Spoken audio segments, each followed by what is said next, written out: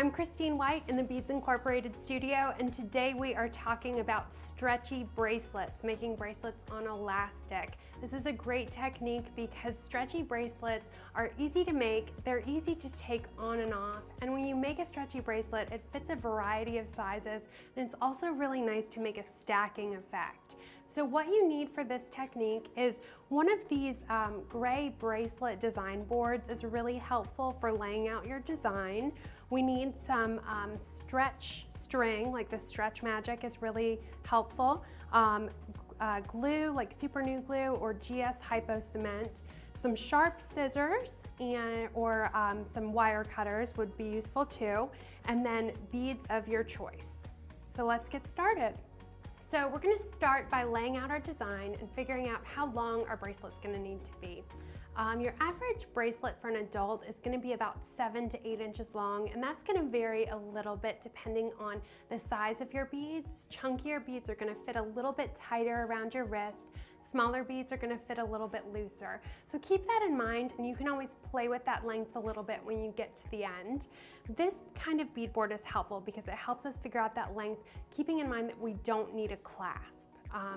We lay out that perfect circle using the bracelet design board, and once we have our design, we can go ahead and cut a piece of our stretch elastic. Usually cut about 1 foot, so that gives us a few inches to work with on either side. When we go to tie off the ends, we want a few inches to work with. And then I like to put a piece of Scotch tape on the end of our string so that we don't have to worry about the beads coming off the other side as we string. Now I'm going to just work with one end at a time and pick up our beads and start stringing and go from one end all the way around to your other and stop when you get there. Once we have all of our beads strung, we're going to measure them one more time just to make sure that we have the desired length that we want. And we're right at 7 inches. I'm going to be making a pair of stacking bracelets and wanted to make sure that they're going to both be the same exact length. And so I can go ahead and pull the Scotch tape off the opposite end, and I'm going to start by tying a single knot. You can pull it really tight. Go ahead and feel that tension in the elastic, and then tie a second knot. If you're using a real thin cord, you always want to use the thickest cord that you can depending on the hole size in your beads. If you're using a thinner cord, you may even tie a third knot.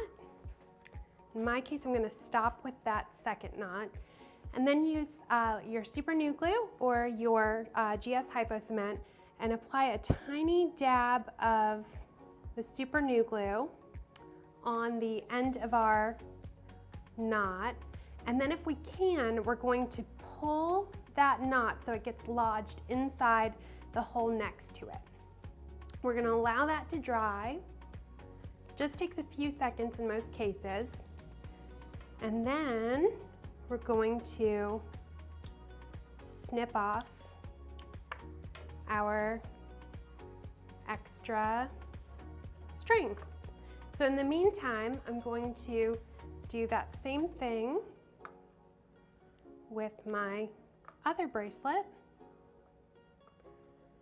Tie our first knot and then our second knot.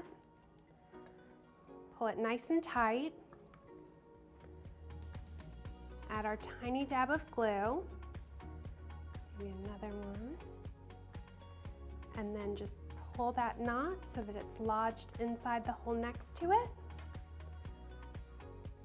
Snip off our extra.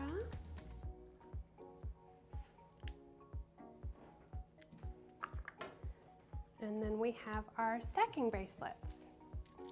And there we go. There's so many fun variations that you can create with your beads at home using stretch cord and creating a stack of your own. Hopefully that answers any questions you have about stringing bracelets on Stretch Magic and stretch cord. Thank you so much for joining me today in the Beads Incorporated studio. Be sure to hit the like and subscribe buttons below. Let me know your feedback in the comments section, and be sure to check us out next time.